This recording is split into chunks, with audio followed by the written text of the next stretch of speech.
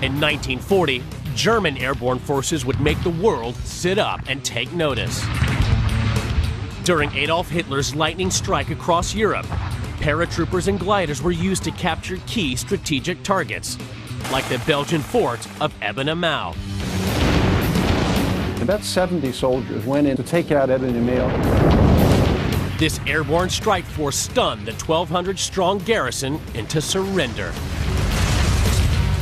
It was superbly done, and everybody was impressed. The idea is to surprise the other guy, and when airborne troops were first introduced, they really did surprise the other guy.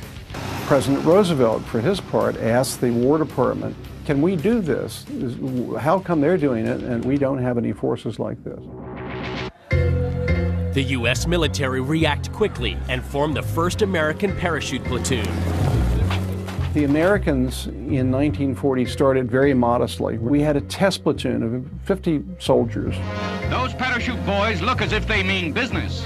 If they don't know how now, they soon will. All aboard.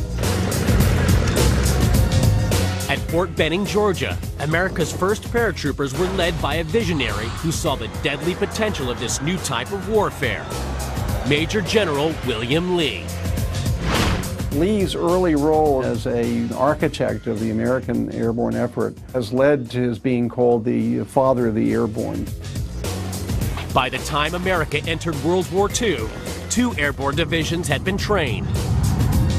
The 82nd, known as the All-American, and 101st, or Screaming Eagles. We were told that we were going to be the best, we were trained to be the best, and we were the best. We would go from 6 in the morning till 8 at night, 6 and 7 days a week. So the training was very rigorous, and those that didn't make it were busted out. As soon as the paratroopers got their boots on the ground, they needed the deadliest weapons they could get their hands on. One weapon would prove to be the perfect match. It's a loud weapon, it's devastating, and it'll take down anything that it shoots at. It has a psychological effect on the enemy when they see that coming. The United States Airborne swoop on their enemies from above, striking from the skies. Once they hit the ground, they have to boss the battlefield, despite the odds being stacked against them. Unlike conventional ground troops, backed up by heavy armor and supply lines, the airborne are highly vulnerable to counterattack. They have to use lightweight weapons with a portable punch, or whatever they can get their hands on in the battlefield.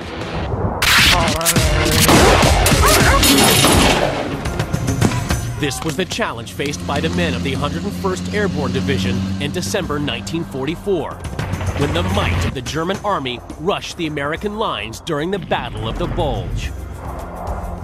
There was a very important crossroads town called Bastogne. A lot of roads ran into it. The 101st Airborne Division was put in around that town, and they became completely surrounded by the Germans. 3 German divisions laid siege against the Screaming Eagles of the 101st Airborne Division. One of the advantages a paratrooper always has is he always begins his battle surrounded by the enemy. So when they got there, this was no more different than jumping into D-Day or jumping into Holland in that make it happen attitude. You're not going to beat me. The surrounded men formed a tight defensive perimeter. At its center, one weapon with serious stopping power, the 50 caliber machine gun. The Browning 50 caliber machine gun, the Ma Deuce, the most legendary gun in the U.S. arsenal. Originally designed to kill tanks in World War I, this weapon can kill anything that's in front of it.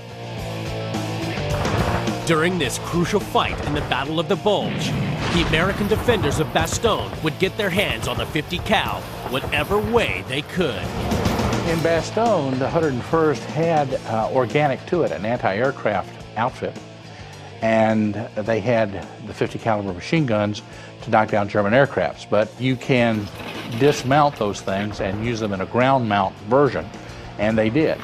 The other thing they did was to salvage every 50 caliber gun that they could get their hands on from knocked out vehicles, and they used those also.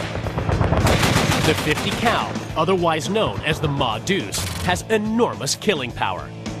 It has seen service through the bloody battlefields of World War II, into the jungles of Vietnam, and on into Iraq and Afghanistan.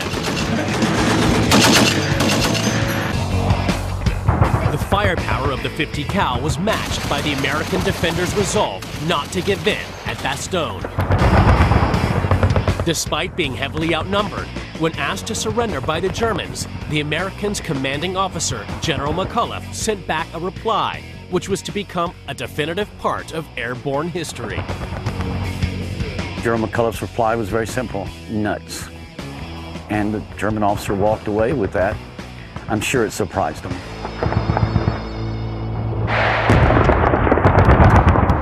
Four days later, the airborne were relieved. The awesome firepower of the 50 cal had played an essential part in holding their line. That and the airborne's never surrender attitude.